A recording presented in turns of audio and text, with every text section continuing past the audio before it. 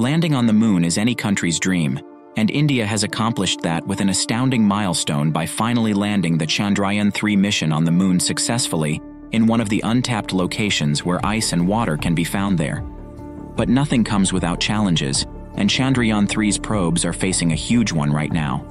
They have to survive the longest and coldest night of their lives. And the problem is that they don't have heaters to keep them warm. Well, that sounds like a challenge. And that is what we are going to talk about in this video. We will tell you everything you need to know about Chandrayaan-3's survival challenge during the lunar night, and why it is important and challenging. We will also tell you what the chances are of Chandrayaan-3's revival, and what it means for the future of lunar exploration.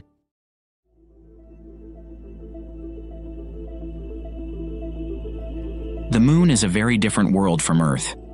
Unlike Earth, which rotates on its axis once every 24 hours, the moon takes about 27 days to complete one rotation.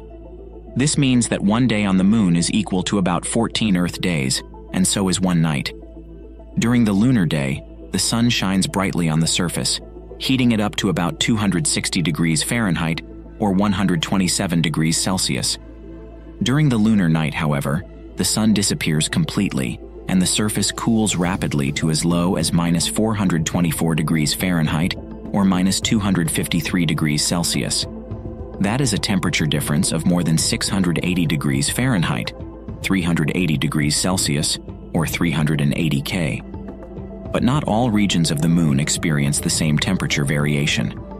The equatorial regions, which are closer to the sun, have more moderate temperatures than the polar regions, which are farther away from the sun. The polar regions also have areas that are permanently shadowed by mountains or craters and never receive any sunlight at all. These areas are called cold traps, and they are some of the coldest places in the solar system, with temperatures as low as -396 degrees Fahrenheit or -238 degrees Celsius. But the south pole of the moon is especially interesting because it has more cold traps than the North Pole, and also more areas that receive sunlight for longer periods of time. These areas are called peaks of eternal light, and they are potential sites for future lunar bases or power stations. South Pole also has potential reservoirs of frozen water ice, which could be used for drinking, farming, or making rocket fuel. And this is where Chandrayaan-3's probes landed on August 23, 2023, to be India's third lunar mission and the first to land near the lunar South Pole. As we dove deeper in previous videos, the mission consists of two probes: Vikram, which is a lander that carries 4 scientific instruments, and Pragyan, which is a rover that carries 2 instruments. Together, they aim to study the topography, mineralogy, surface chemistry, and thermal properties of the lunar South Pole region. But before they could do that, they had to face the harsh reality of the lunar night.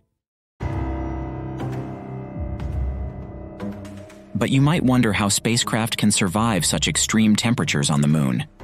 Well, one way is to use heaters that keep their hardware at sustainable operating temperatures. Heaters work by converting heat from radioactive decay into electrical power. This power can then be used to run other systems or charge batteries. Many previous moon missions have used heaters, also known as radioisotope heater units. For example, Lunar-1 was a Soviet rover that landed on the moon in 1970. It had 2 radioisotope heaters that kept its internal temperature at about 41 degrees Fahrenheit or 5 degrees Celsius. It survived for 11 lunar days and nights before losing contact with Earth.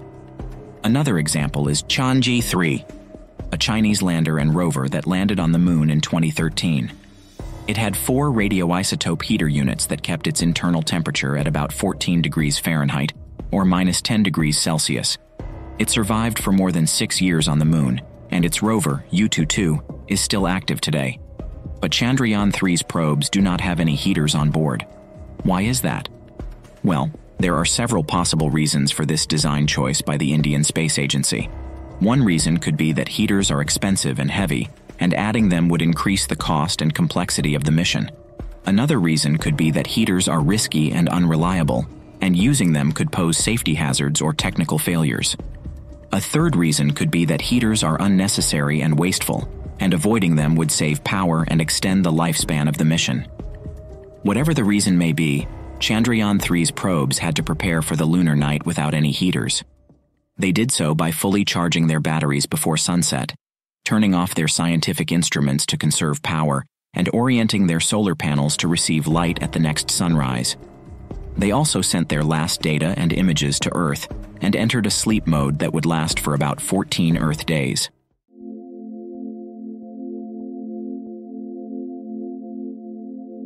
So, what are the chances of Chandrayaan-3's probes waking up after the lunar night? Well, that depends on several factors that are beyond human control. Some of these factors are, first, their inherent durability. How well can they withstand the thermal stress and mechanical shock of the temperature change? How well can they protect their sensitive components from the cold and radiation? How well can they seal their openings from the dust and the vacuum? Second, their location on the surface. How close are they to the cold traps or the peaks of eternal light? How much sunlight will they receive at the next sunrise? How much shadow will they cast on each other? Third, their communication with the Indian Space Agency.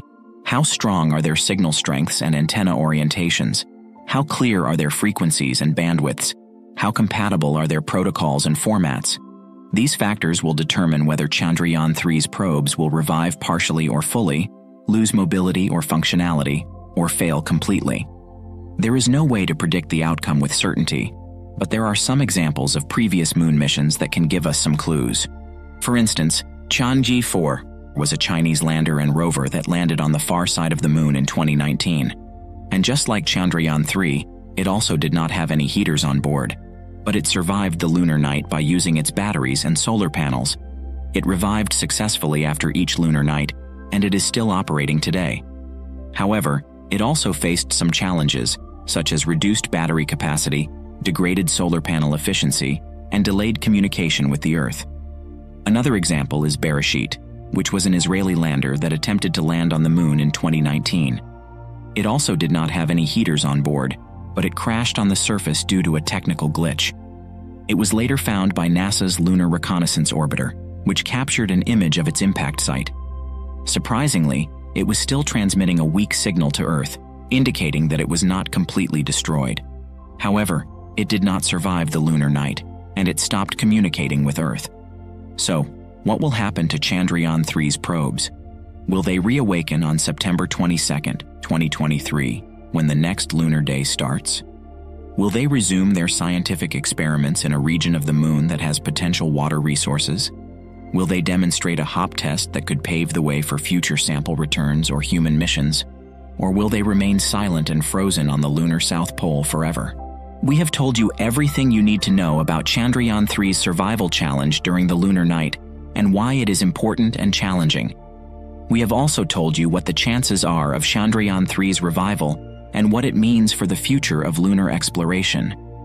Chandrayaan-3's probes face the daunting challenge of surviving the lunar night without heaters, and their fate depends on various factors that are beyond human control. But they have already accomplished their science goals in a region of the moon that has potential water resources. They have also demonstrated India's technological prowess and ambition in space exploration. We hope that Chandrayaan-3's probes will reawaken on September 22, 2023, and continue their mission for as long as possible. We will keep you updated on their status and progress.